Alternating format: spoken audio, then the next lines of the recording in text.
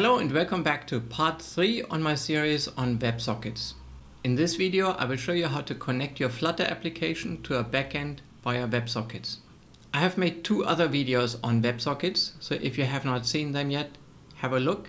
It explains the background, the theory behind it, what are Websockets, how can you use them and why should you use them.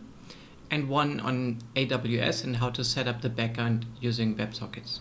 Here we see the setup using HTTP or REST APIs. You can open connections from anywhere in your application if it's different modules or different parts, different pages, and close them for each call. Comparing that to Websockets, you have one persistent connection, and that means all your different modules or pages or widgets in your application need to access the same connection. So the way to do that is to wrap the connection around your entire application. I will be using the provider package to wrap this connection handling around the whole application. I have made a video on the provider package, so feel free to look that up on how to use the provider. And quick recap, the messages on this connection go in both ways, and they need to find the right function or module or whatever it is on each side. So on how to handle that on the backend, I've made a separate video. Here we will also see how to handle that and direct these messages to the right place in the Flutter application. So to summarize it, we want a single connection, and that means exactly one, not more. That would mean additional complexity and difficult to handle, and also not less. So we have the overhead of opening the connection only once, ideally, and can use that connection with low latency anytime, anywhere in the application. The connection must be authorized when opened, if you need authorization for your traffic, and the messages need to be labeled to direct them to the right function on the other side. What I'm also doing is I hold outbound messages in an outbox if for temporary reasons the connection is not available. Let's say you sit in a train and you're between stations, you're temporarily lost to connection. The application can hold that message, and when the connection is available again, it can send it again. Other than in the REST or HTTP world, you have to be able to retrieve incoming messages. So this is definitely new in the WebSocket world. And because a connection is not just a 1 second thing, but you keep it in the long run, you need to manage the connection lifecycle. The connection might drop at any point of time, so you have to monitor that and re-establish the connection. And also when your application goes in the background or the phone is turned off, you need to reconnect when the application becomes active again. Let's look at the different aspects in VS Code. So I'm setting up a connection model or connection provider and register it with a multi-provider as one of my providers. That way it is accessible from anywhere in the application. I use the .io module to use the WebSocket classes for connectivity. For a web service connection, the URL is prefixed with a WSS. Then of course I need a function to open a connection. Here I first need to get an ID token from my Cognito handler that I will hand over in the authorization header, just like in a REST API. And then I use the WebSocket connect to open a connection to this WSS API. Once the connection is opened, I register a function that processes all the inbound messages.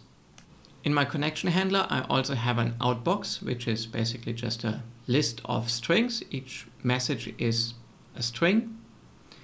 And I have a function to process the outbox. So if the connection was down for some time, now it's available again, it will send these outgoing messages.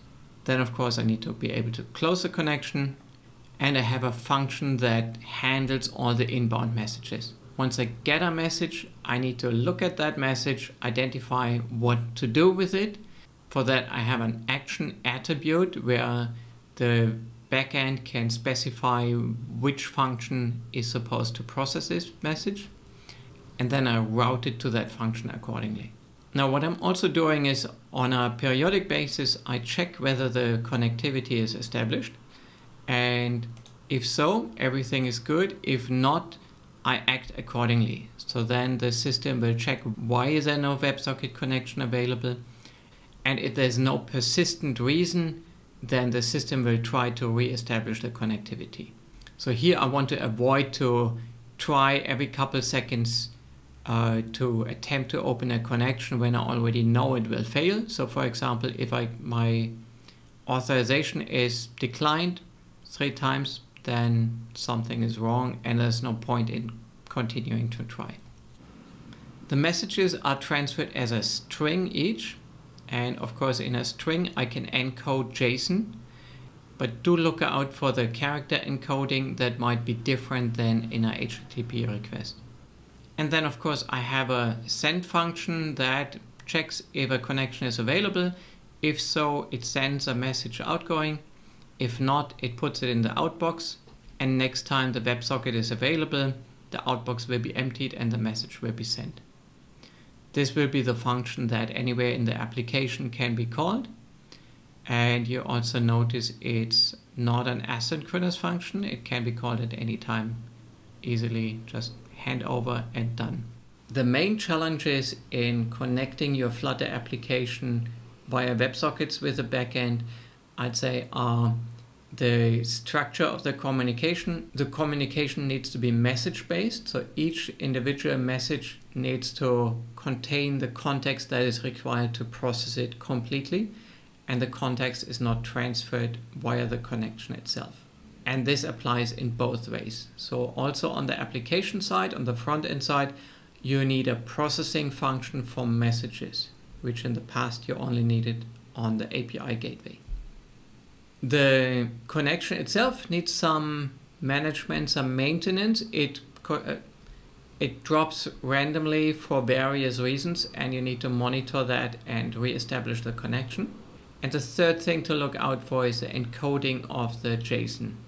So when it comes to escaping characters in the text, that might be different and something to test and look out for. Keeping the connection alive when your phone is off, when it's shut down, or when the application is inactive for too long will most likely not work.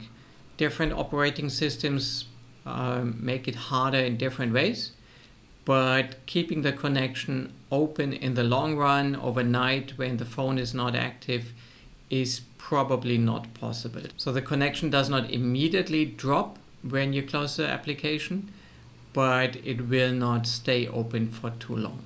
There are, however, ways for background processing to wake up the application on a periodic basis and do minor processing here.